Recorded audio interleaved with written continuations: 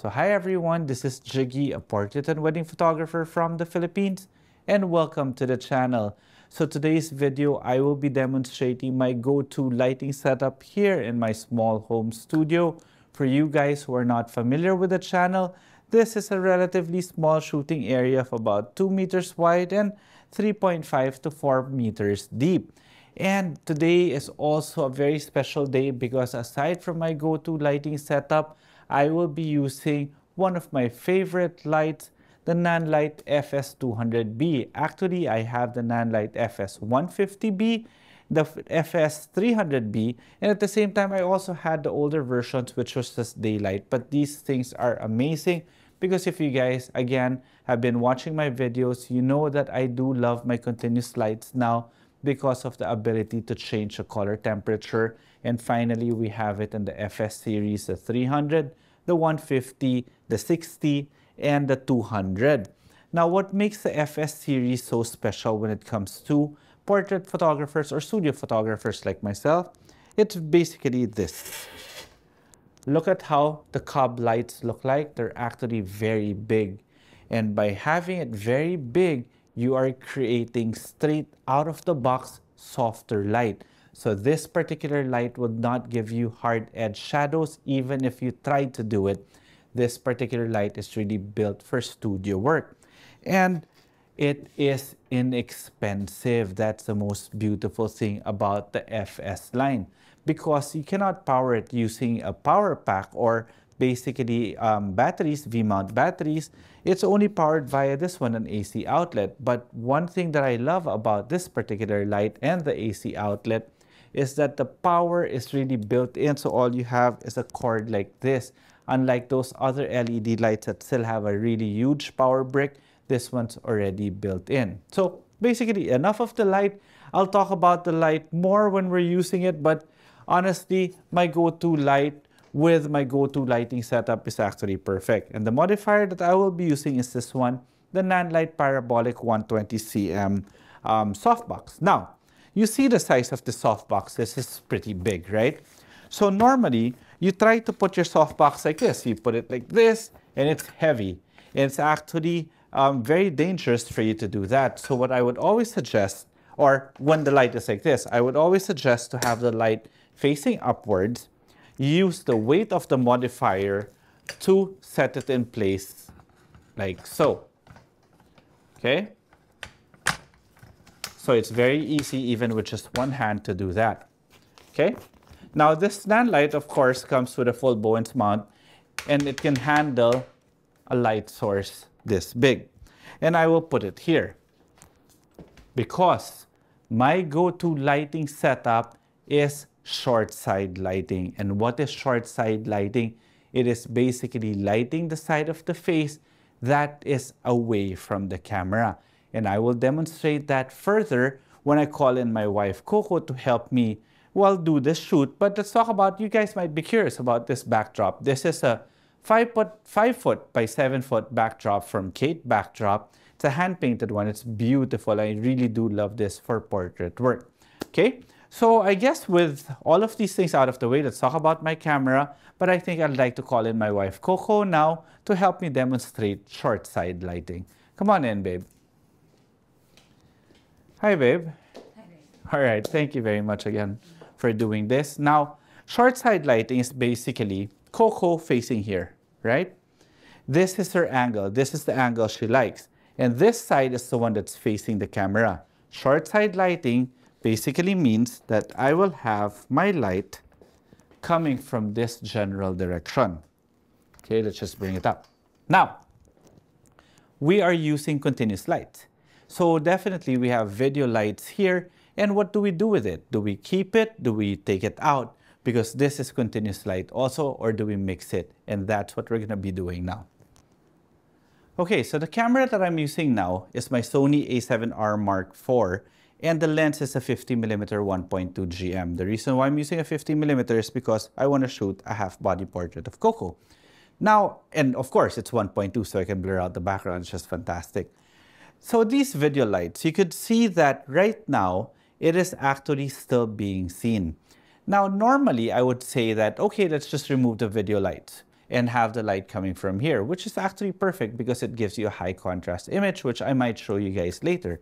However, I also want to emphasize on the fact that if you have light that's in your studio, or even when you're shooting outdoor, because this one actually mimics the light coming from a window light, and that's why I love it. Because whenever you are facing a window, you're actually doing short side lighting. Let's say this is your window, right, babe? And you're facing this way. When you're facing this way, your camera is normally here and I am lighting from the short side. That's what I always do with window light. However, even if I'm shooting window light, it's not just one light source coming from here. It's really a big light source. So you've got light going all over the place. So that's why I want my video light here also, just to soften up the shadows. But I will show you later with my video light turned off and how it looks like. All right. So right now, my settings are 1/1000 f1.2 ISO 100. And let's turn on the video light now. Oh, sorry, the Nanlite FS200B. Now, the biggest problem is it's going to be blinding, right? It's blinding. It's so strong, right? So I'll just try it as much as possible to fix the pose of Coco so that she doesn't get blinded by the light. Notice immediately, the moment that I turned on the light, it gave shape, form, texture, and depth. And that is the beautiful thing about short side lighting. By lighting the short side here, you are creating shadows on this side, creating that shape, that form, that texture. And by the way, babe, you look fantastic. Thank you. So this light here basically just opens up the shadows and reduces the contrast, because having the light this close will create a lot of contrast.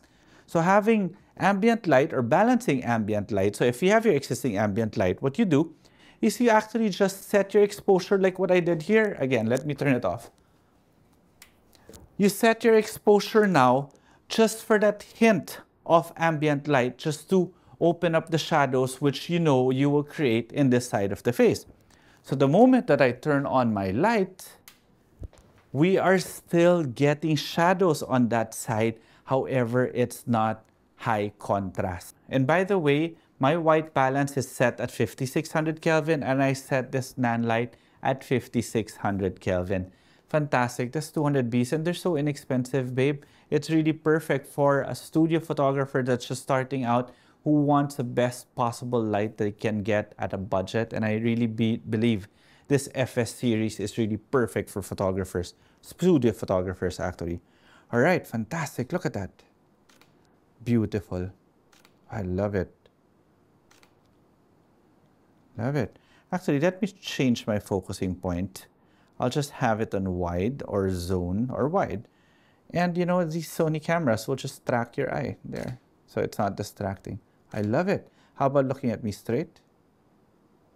Beautiful. You look amazing. Face here, but not towards the light too much. There we go. So doesn't it look like natural window light? And that's why I like short side lighting. And let me demonstrate now. If I turn off this light, how it would look. Automatically, you get a more high contrast image. Nice too. However, there are times that you don't want too much contrast. That's why you want to bring in a bit of ambient light. So let me turn it on again.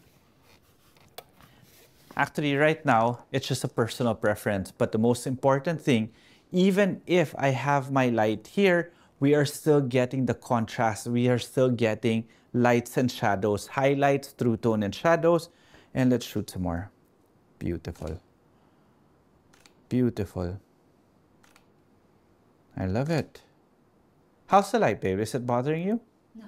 No, not at all? Perfect. Okay, cool. Beautiful. Face here. There. Look at that. Honestly, it's just really beautiful window light, and that's short side lighting. Once again, short side lighting is lighting the side of the face that is away from the camera. So this is the side of the face that's near to the camera. The light is coming from here, and it is creating that texture, or sorry, those shadows here that will create shape and form. However, the shadows here, I am actually opening up by another light source, which could easily be your existing ambient light. So I want to shoot some more. It's just, you look fantastic, babe. I like this. Beautiful. Beautiful.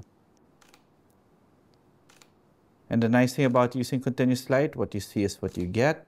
I can even change my exposure, make it a tad bit brighter there, 1/800.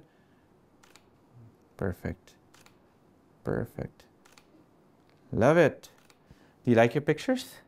You can see it, right? You can move forward a bit. There we go. Move here.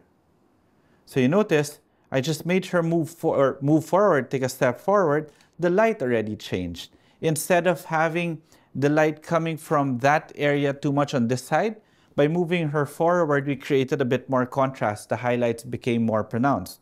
There we go, babe. There. Move forward. And there, look, more contrast now. Then look here. Good. Even with this one here, we created a bit more contrast. Because the light is no longer hitting this side of the face, even just a little. So move back again, babe. Let's show them the difference. Move back. Face there. When she faces there and she moves back, look at how the shadows on her cheeks, on her left cheek, right there, see, they're almost gone, but maybe just 2 steps forward. One more. Automatically, you get a bit more contrast. That's how to do it if you're just using normal window lighting. But that's why this is my go-to lighting setup, short side lighting. I always light the short side. Thank you very much, babe. So if you guys have any questions with regards to this video, feel free to leave them in the comment section below. And if you did enjoy this video, like the video, subscribe to the channel, and click that notification bell. Now, if you want to see more of my images, you could always find me on Instagram. It's at Jiggie Alejandrino. Okay, till the next video.